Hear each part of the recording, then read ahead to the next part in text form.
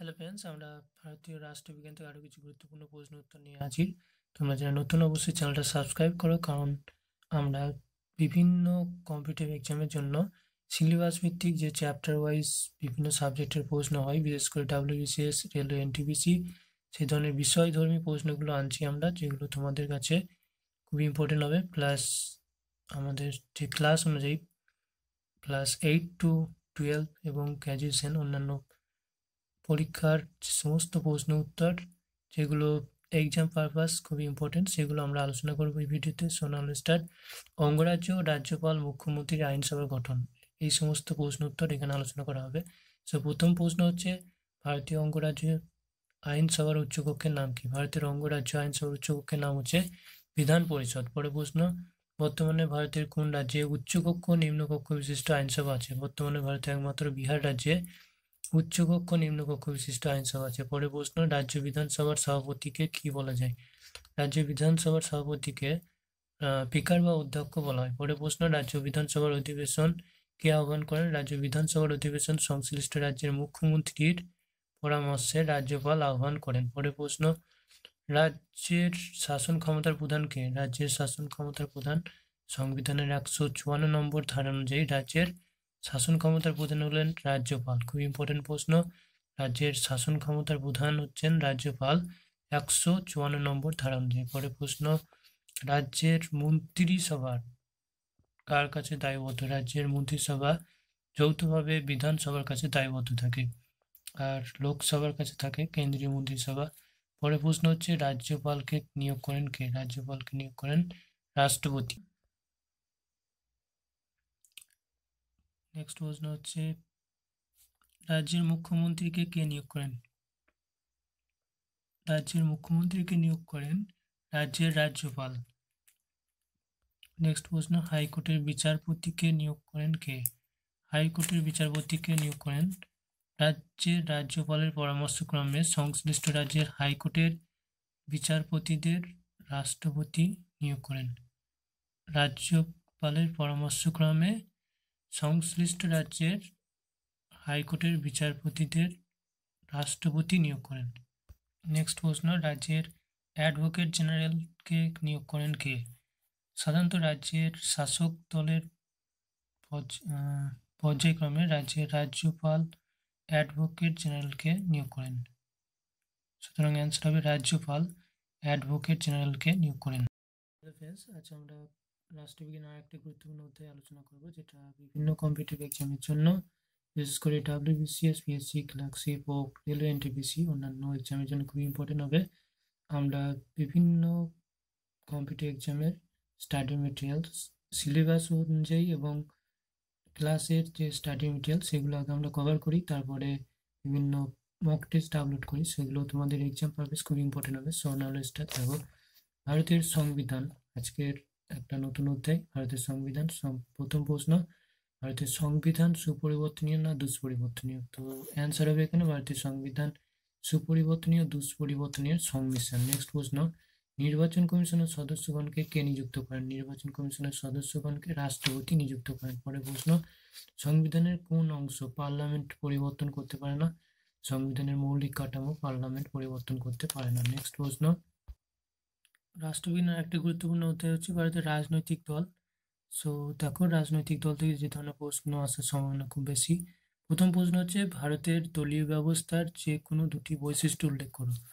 তো ভারতের দলীয় ব্যবস্থা দুটি বৈশিষ্ট্য হলো বহুদলীয় ব্যবস্থা ভারতের, বর্তমানে কালে জোটবদ্ধ হয়ে নির্বাচন প্রতিদ্বন্দ্বিতা করা, এই দুটি হলো দলীয় ব্যবস্থা, দুটি ভারতীয় গণতন্ত্রের দুটি বৈশিষ্ট্য। ভারতের দুটি জাতীয় দলের নাম করো। জাতীয় দল হচ্ছে ভারতের জাতীয় কংগ্রেস এবং ভারতীয় কমিউনিস্ট পার্টি, খুব ইম্পর্টেন্ট। পরের প্রশ্ন হচ্ছে, ভারতীয় কমিউনিস্ট পার্টি ভাগ হয় কোন সালে? ভারতীয় কমিউনিস্ট পার্টি ভাগ হয় 1964 সালে, খুব ইম্পর্টেন্ট এটাও।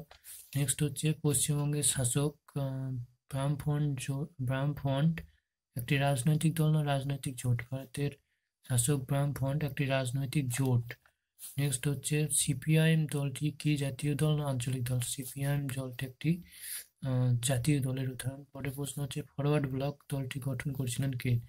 ফরওয়ার্ড ব্লক দলটি গঠন করেছিলেন নেতাজি সুভাষচন্দ্র বসু ভারতের দুটি ধর্মভিত্তিক দলের নাম উল্লেখ করো। ভারতের দুটি ধর্মভিত্তিক দলের নাম হচ্ছে মুসলিম লীগ এবং আকালি দল। পরে প্রশ্ন হচ্ছে ভারতের দুটি ভাষা ভিত্তিক দলের নাম লেখো। ভারতের দুটি ভাষা ভিত্তিক দল হচ্ছে ডিএমকে ও আইডিএমকে। নেক্সট প্রশ্ন হচ্ছে ইউপিএ কথাটির পুরো অর্থ কি? পুরো কথাটি কি এবং এটি কি একটি রাজনৈতিক দল? ইউপিএ কথাটির অর্থ হচ্ছে ইউনাইটেড প্রোগ্রেসিভ অ্যালিয়েন্স, একটি রাজনৈতিক গোষ্ঠী বা জোট। পরের প্রশ্ন হচ্ছে ভারতের দুটি আঞ্চলিক দলের নাম লেখো। ভারতের দুটি আঞ্চলিক দল হলো তৃণমূল কংগ্রেস এবং তেলুগু দেশম। হ্যালো ফ্রেন্ডস, ভারতীয় রাষ্ট্রবিজ্ঞান থেকে পরের একটা গুরুত্বপূর্ণ অধ্যায়, এখান থেকে বিভিন্ন কম্পিটিটিভ এক্সামের পরীক্ষায় এসেছে এবং আসবেও, সুপ্রিম কোর্ট এবং হাইকোর্ট। সো প্রথম প্রশ্ন দেখো, ভারতের সর্বোচ্চ আপিল আদালত কোনটি?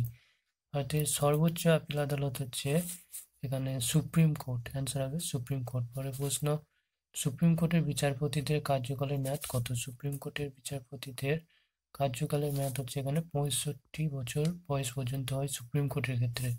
এবং সুপ্রিম কোর্টের বিচারপতিদের কে নিয়োগ করেন ও প্রয়োজনে কে পদচ্যুত করতে পারেন? সুপ্রিম কোর্টের বিচারপতিদের নিয়োগকর্তা হলেন রাষ্ট্রপতি এবং প্রয়োজন হলে কোনো বিচারপতিকে পদচ্যুত করতে পারেন রাষ্ট্রপতি। তো খুবই ইম্পর্টেন্ট প্রশ্ন।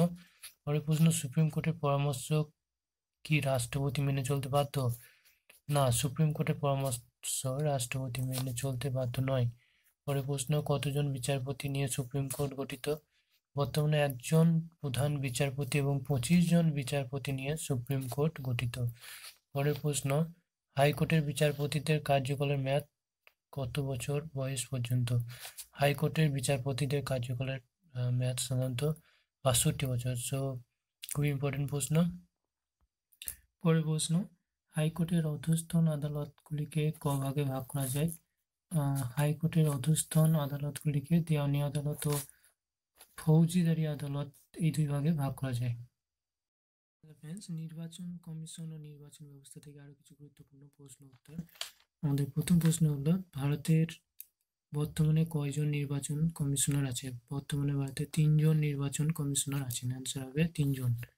পরে প্রশ্ন, সংবিধানের কত নম্বর ধারায় নির্বাচন কমিশনার গঠনের কথা বলা হয়েছে? সংবিধানের 324 এবং 2 নম্বর ধারায় নির্বাচন কমিশন গঠনের কথা বলা হয়েছে। নেক্সট প্রশ্ন, পরের প্রশ্ন হচ্ছে, ভারতের সমস্ত প্রাপ্তবয়স্ক নাগরিকদের ভোটার অধিকার কি সংবিধানে স্বীকৃত? হ্যাঁ, অ্যান্সার হবে হ্যাঁ, ভারতের সকল প্রাপ্তবয়স্ক নাগরিকদের ভোটার অধিকার সংবিধানের 326 নম্বর ধারা অনুযায়ী স্বীকৃত। খুবই ইম্পর্টেন্ট প্রশ্ন, 326 নম্বর ধারাটাও মনে রাখতে হবে আমাদের, যেখানে ভোটদানের অধিকার স্বীকৃত আছে। পরের প্রশ্ন হচ্ছে, মুখ্য নির্বাচন কমিশনার বা অন্য কোনো নির্বাচন কমিশনারকে কি অপসারণ করা যায়? হ্যাঁ, পার্লামেন্টের অনুমোদন ক্রমে রাষ্ট্রপতি মুখ্য নির্বাচন কমিশনার ও অন্যান্য নির্বাচন কমিশনারকে অপসারণ করতে পারেন। পরের প্রশ্ন, নির্বাচন কমিশনারের কার্যকালের মেয়াদ কত? নির্বাচন কমিশনের কার্যকালের মেয়াদ হলো 6 বছর। পরের প্রশ্ন, প্রধান নির্বাচন কমিশনার বা নির্বাচন কমিশনের অন্যান্য সদস্যগণকে কে নিযুক্ত করেন? প্রধান নির্বাচন কমিশনার বা অন্য কোনো নির্বাচন কমিশনারকে নিযুক্ত করেন অ্যান্সার হবে এখানে রাষ্ট্রপতি। পরে একটা নতুন অধ্যায়, ভারতের রাজনীতি জাতপাত। তো এখানে প্রথম প্রশ্ন হচ্ছে, কাস্ট ইন ইন্ডিয়ান পলিটিক্স গ্রন্থটির রচনা করেন কে? কে রচনা করেছেন? কাস্ট ইন ইন্ডিয়ান পলিটিক্স গ্রন্থটি রচনা করেছেন রজনী কোটারি। পরে প্রশ্ন, কাস্ট অফ মডার্ন ইন্ডিয়া গ্রন্থটি রচনা করেছেন কে? কাস্ট অফ মডার্ন ইন্ডিয়া গ্রন্থটি রচনা করেছেন এম.এন. শ্রীনিবাস।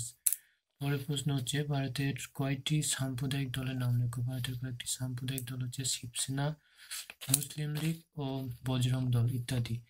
সংবিধান প্রদত্ত ধর্মনিরপেক্ষ শব্দটি এক বাক্য অর্থ লেখো। এখানে ধর্মনিরপেক্ষ শব্দটির অর্থ হচ্ছে যে মানসিকতা কোনো বিশেষ ধর্মকে সমর্থন করে না বা বিরোধিতা করে না, তাকেই ধর্মনিরপেক্ষতা বলে। নেক্সট অধ্যায় হচ্ছে নারী আন্দোলন ও রাজনীতি।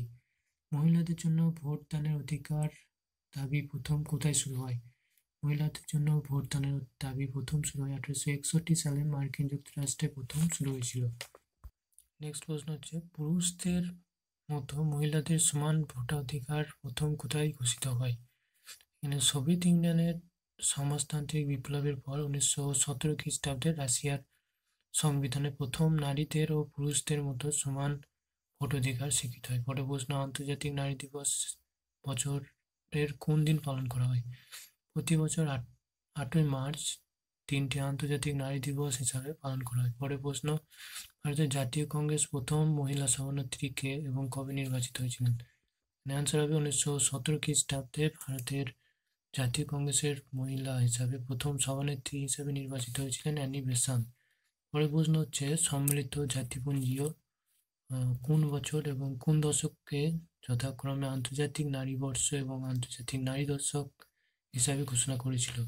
অ্যান্সার হবে সম্মিলিত জাতিপুঞ্জ 1975 খ্রিস্টাব্দে আন্তর্জাতিক নারী বর্ষ এবং 1976 থেকে 86 আন্তর্জাতিক নারী দশক হিসাবে ঘোষণা করা হয়েছিল। So thank you for watching this video.